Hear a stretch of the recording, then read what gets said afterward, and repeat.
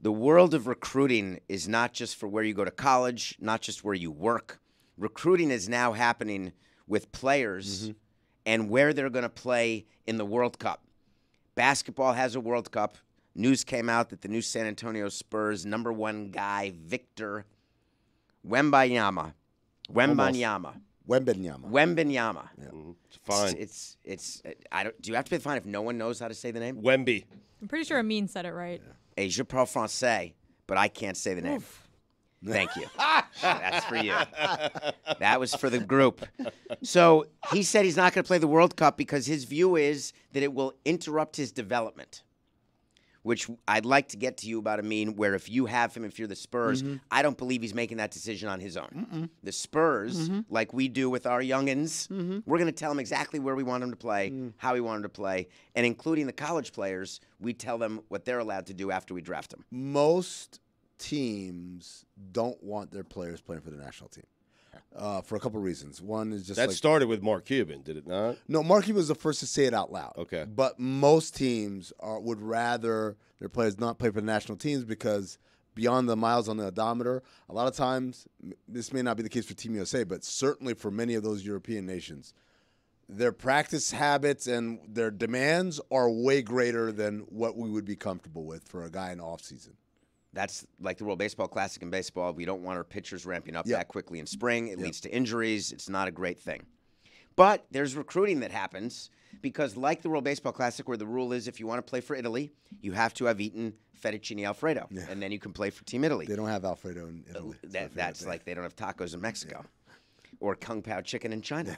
It's the most bizarre thing. Who is this General So anyway? Right? I don't understand. I can't find that food Sound, anywhere. no? So we had a situation. Is it General Sow or So? I thought it was I Sal. thought that was a So. Tomato. I have General Tso's chicken. Huh. So, I mean, take me through what's going on with the former #1 pick and the issue that we have now between Italy and the U.S. Yes. Where there's been scorched earth, which could impact a young man's life if he ever wants to go home again. It is an international incident, folks, because unlike Victor Wembanyama saying, I think I'm just going to sit it out this year, Paolo Banchero has done an about face, whereas previously he said, I would love to play for the Italian national team and play in the Olympics, and then COVID happened, so he didn't get to do that. Now he is committed to playing for Team USA. The problem is, unlike, going to college, declaring, I'm going to go to North Carolina and say maybe a year afterward, this didn't work out, I want to transfer. Once you commit to a national team for playing on the senior national team, that's your team. And so the Italian Federation president, Gianni Petrucci, is reasonably pissed off about this decision. I didn't find his response reasonable at all. Well, let me read the quote, and you guys can judge. I'm not going to use an accent because you shouldn't use an accent. Betrayal is a big word. In sports, these things happen, and personally, I'm used to it. I consider it a joke. It was a legitimate decision, but he could have made a call to communicate that to us. Instead, we learned about his decision from newspapers. In the past few days, he was in Milan, and despite our agreements with his agency, he avoided the meeting with Coach Pacheco. Pacheco. Sick. SIC. Yeah. He's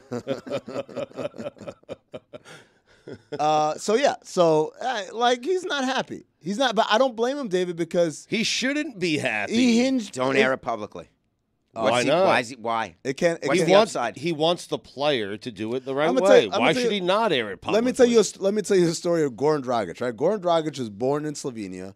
His dad is Serbian. Right, born in Slovenia, grew up in Slovenia. He's Slovenian through and through. He's playing for the Slovenian national team. They're playing at Serbia, and literally the entire crowd, the entire game is just chanting "traitor, traitor, traitor" at him. Right, Slovenia loses the game. Do you know what the front page of the Slovenian newspapers was? Dragic throws game because his dad is Serbian. I say this story to tell you that they are not like even-keeled at all over there when it comes to sports, particularly national team play. They are unhinged, all of them. That's their culture of sport. So this statement, while I agree with you, if this were the coach or the GM of a team here in the NBA and a guy said, I'm signing with you guys, and then he signed somewhere else, I agree with you. Just say, I thought we had a deal, but, whatever. We wish him the best of luck. You take the high road always. Just like when you fire a coach, you take the high road. I gave the Chicago Bulls a lot of crap a couple of years ago when they fired Tibbs and told us why in the press release. I'm like, no. Just say, hey, best of luck. We're moving on. I was very good at those releases, very quick. We're You going had in a a lot of different practice. direction. You had a lot of practice. But this is different. This is different. This Right. is national team stuff, and this is, again, their culture over there is to go scorched earth every single time. I think they were just angry at the U.S. and Steve Kerr. Steve Kerr did a major recruiting job. This was about recruiting. I was No, wondering they're whether, angry at a player who made a commitment to the country and then bailed on that commitment. So the USA had nothing to do with this. I'm certain the USA did have something to do with it, and that contributes to their frustration. But also, David, that's the thing that I think they don't get over there, because sometimes they think, oh, this kid is very proud of his heritage. Of course he wants to play for us. And they don't realize for players in this country, at some age, you're like, yeah, if I get to play the Olympics, I'll play for Italy or Ghana or whatever. But then you get to a point where like, oh, I'm good enough to play for Team USA? Oh, no, I want to play for them. It's not even really a recruiting pitch that's that strong, other than you're in basketball, not in soccer, right? In other Just sports basketball. is different. But in basketball, these kids, Bam Adebayo could play for Nigeria, but he's like, why would I play for Nigeria when I can play for Team USA and have an Olympic gold medal? Because that's basically it. You're guaranteeing yourself hardware when you play for Team USA. I can't picture the head of the Nigerian Basketball Association going against Bam if Bam chose U.S. over Nigeria. If Bam committed, If Bam though, committed verbally. There is no indication, right, of verbal commitment. You commit verbally to be in every day. Yeah. What True. does that Wow. mean? Right? Right. It doesn't. and I don't do make that verbal commitment, by the way. No, but you say, I'll be here, I won't be here. Right. And there's nothing we can do unless you're in violation of a contract. Right. There was no contract in this case. No, there was no contract. But So, again, it's a lot of action around the decision of a young man with the World Cup, and I feel for him. I feel for the player, and I'm an owner guy. But you realize from Italy's standpoint, okay, we have this great player. He's committed to play with us, and now we just lose another player to the United States, right? So you move on. You try to get him it's the a next little time. To who? He's To a a- player who's not nearly as good. wait, he he's was a a good- generational talent, though. Like that's it. You move on. It's like, all right, Right. another 20 years before the Was next. he the difference maker? For them, Would Italy have been a contender in the World Cup to get to like, because to again, medal? not only the medal, but you got to understand when you're playing in these international tournaments, there are points that you get. And this is true. Mike, back me up. This is true with like soccer and everything. It's like Those soccer players get a one-time change. when you, but like I'm just saying, the team finish affects where you are in the world rankings, and that affects whether you qualify for other tournaments or you have to play in pre-qualifying events. So it's there's more to it than just did you win or did you medal. There's a pressure to perform well, because that ensures that you stay at the highest level of competition. So for World Baseball Classic, we do things like that. When it started, the higher you finish, it's the more money you get to make your program even better. Yeah, that too. So that's common. Mm-hmm. But what I'm asking Italy, how much money was at stake, do you think? If you them? had to guess. Because when I saw this answer, this visceral anger, I assumed it was money related. $1 million. That's where my head was. I thought they had some inkling that with him on the team, they were in line to get something. Because otherwise, there'd be no reason. I think it was probably a marketing strategy, because one of the things that Petrucci said, he says he fooled us. We were planning a great commercial strategy for him. So like you can get a lot of mileage out of a guy like that going to play in Italy and just selling his freaking jerseys.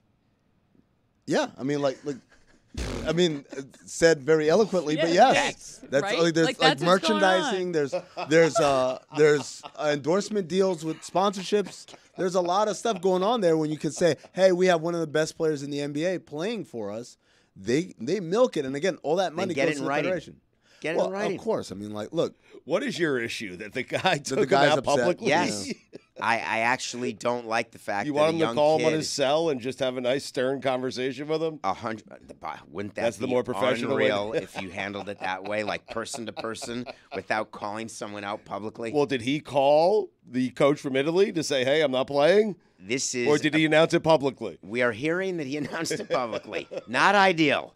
So it's possible that his reaction was to that. But when you are an owner or the head of a federation, you have to be better than the player. How do you feel about public apologies? I find them to be absolutely not effective. What? Genuine, heartfelt. Genuine, We just had a heartfelt moment, Yeah. I thought. public apologies I want better connectivity. where you atone for being wrong, not only to the person, but for the masses, so they can all know that you are wrong. There is one day of atonement for me, and that's it. It's called Yom Kippur. I atone for everything. I thought Mike don't- Schur was really being the bigger man there. I'm not going to No. do it. I'm not going to do it. Thank you. Thank be you. careful.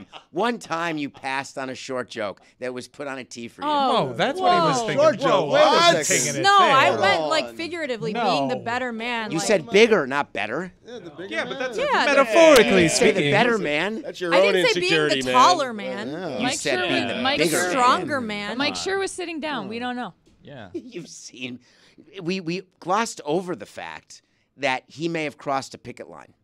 Yeah, he Well, did. yeah, He did I announce think that. he did. fully meant what he was saying. He too. changed his Every worldview. word of it, right, Jess? worried. So Yeah. my position is this: if someone proves to me that he crossed the WGA picket line and is officially a scab, then I will accept the apology. Well, he wrote that apology, did he not? and it's He a announced it. I'm violation. sure it's going to get aggregated by awful announcing any minute now. Yeah. What Mike I can't Schur. wait for is for people to see that he did something that could be perceived as work during the writer's strike. Then he's going to have to come on and do a real apology That to was a all real of his apology. people. That was Another. a real An apology. additional- And I don't real think he apology. wrote it. I think that was speaking from the heart. Yeah, that he was wrote it. total. He No, wrote No, it. it's top of You head. think he made that Top up? of the that, head. that Top was of the head. 100%. He was top scanning of the the screen head. just to see your reaction to his honest, Exactly. Everyone. humble apology. Everyone. He's looking That was at from all the of us. heart. Yeah. His eyes were going back and forth. He has a thing. Honestly, I watched his eyes. if it were truly an honest apology, though, he would have apologized for Rutherford Falls. Yeah. That would have been a starting point for me. What I'm most excited about is to apologize to him when he's back on tomorrow, because I'm still going to be here tomorrow. I won't.